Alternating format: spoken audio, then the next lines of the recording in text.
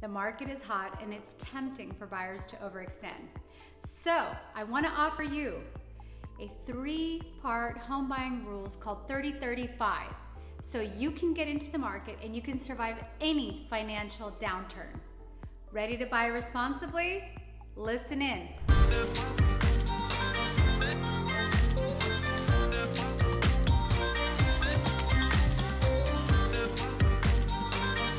Welcome to Keeping It Real Estate. I'm your host, Milana. I'm here to share my over 20 years of experience and expertise with you. Way too many homebuyers overextended themselves with the help of overly easy credit guidelines during the financial crisis of 2008. And so we resulted in a slew of foreclosures. Things are different now. For example, lenders are much tighter on their guidelines. They require evidence of income rather than stated, and they require a larger down payment. However, ultimately, buyers are the responsible ones. So here are the rules on buying responsibly.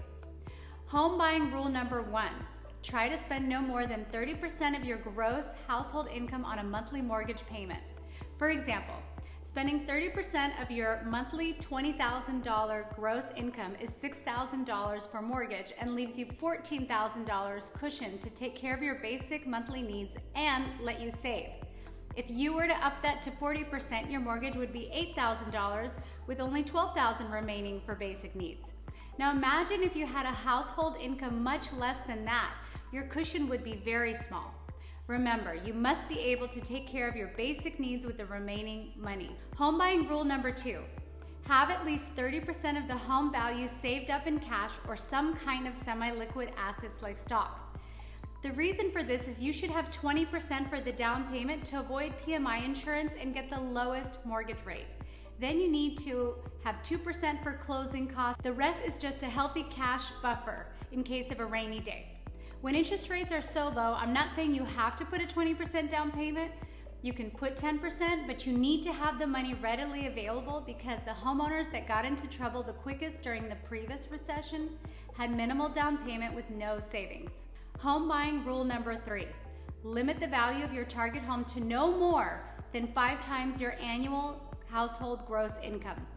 This is a quick way for home buyers for you to understand your risk-averse price range. For example, if your gross household income is $200,000, you can comfortably buy a $1 million property. If your annual household income is $500,000, you can comfortably buy $2.5 million. Even if you just follow one part of the rule, you'll be able to enjoy your property more because you'll be less stressed about your finances. But ideally, of course, try to follow 2 or more parts. And if you want to violate this 30-35 rule, then at least consider doing any of the following.